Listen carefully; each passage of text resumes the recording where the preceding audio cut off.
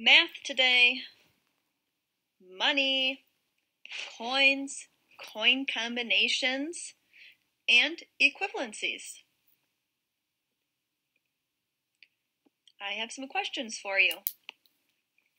How many pennies would you trade for a nickel?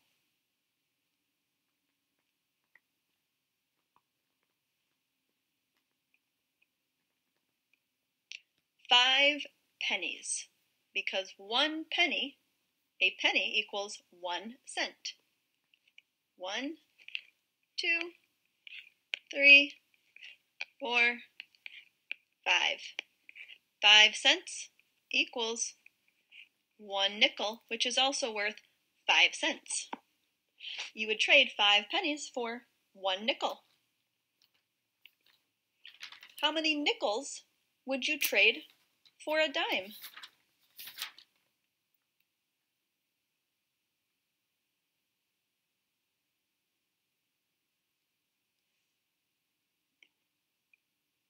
2 nickels.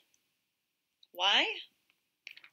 Because a dime equals 10 cents. The value of a dime is 10 cents.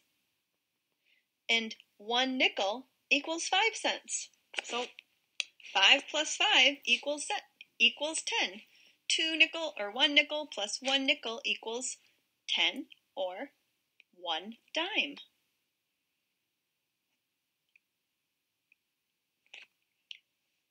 How many nickels would you trade for a quarter?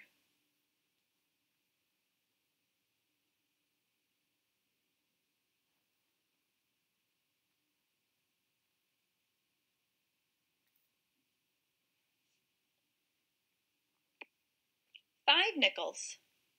Why? Well, we know that 1 nickel equals 5 cents, so we count by 5s. 5, 10, 15, 20, 25. 5 nickels equals 25 cents. And that will get us our 1 quarter, which is worth 25 cents as well. 5 nickels, 5, 10, 15, 20, 25 equals 25 cents. And we can trade that for 1 quarter, which is also worth 25 cents. How many dimes would you trade for $1?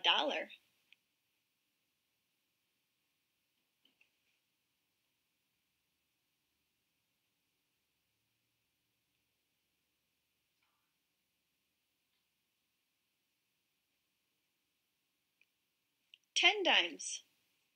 Why? 1 dime is worth 10 cents, so the value of a dime is 10 cents. If we count by tens, 10, 20, 30, 40, 50, count with me, 60, 70, 80, 90, 100, or $1.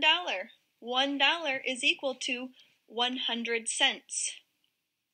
$1 is equal to 100 cents. 10 dimes is equal to 100 cents or $1. So if you have 10 dimes, you have $1 or 100 cents.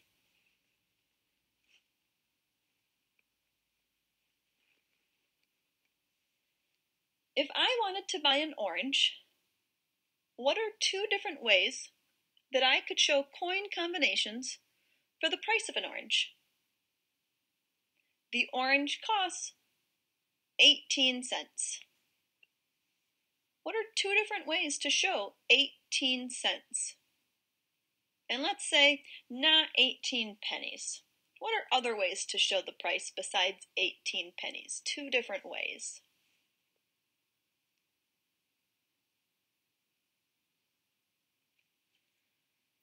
So when I am going to write this out, I'm going to start off with my biggest coin first. And I know I can't use a quarter because 18 is smaller than 25. So I'm going to use my next biggest coin, which is going to be a dime. I'm going to draw 1 dime. And so far I have 10 cents. I have 10. I'm going to draw my next biggest, a nickel. And I know that 10 plus 5 equals 15. 16, 17, 18.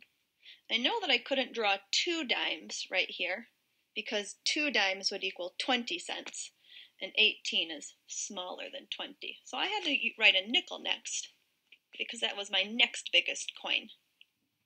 And when I was at 15, I had to then go to my next smallest coin or my next biggest coin, and that was a penny because 15 is just 3 smaller than 18.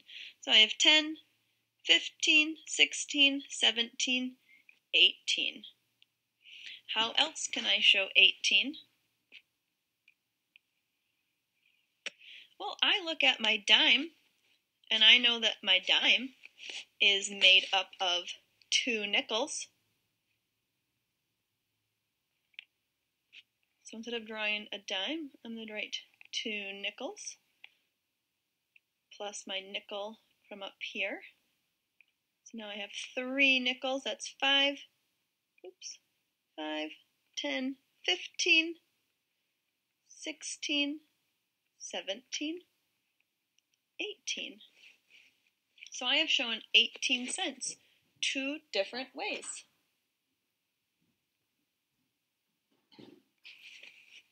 What about if I wanted to do that again, but I wanted to buy a cabbage? And a cabbage costs 40 cents. So I want to show how I could buy cabbage for 40 cents 2 different ways with coins. So just like before, I'm going to start with my biggest coin first.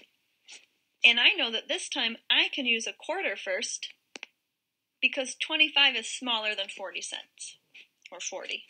So I'm going to draw a quarter first. And so far I have 25. And then I know I cannot draw another quarter because 2 quarters is worth 50 cents. And 40 is smaller than 50. So I'm going to do my next biggest coin. And I'm going to draw a dime. The dime is worth 10. So 25 plus 10 is 35. I'm getting very close to 40. 25 plus 10 is 35. I know that 35 is only 5 away from 40. And I just only have to draw 1 coin for that. And I can draw a nickel. 25, 35, 40. So I have shown 40 cents with only 3 coins. And why don't I show 40 cents another way? I can show it. I'm going to start with another coin. I could show it with a dime, 10,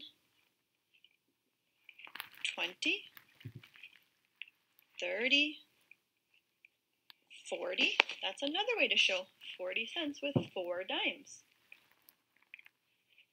Because I can count by tens. 10, 20, 30, 40.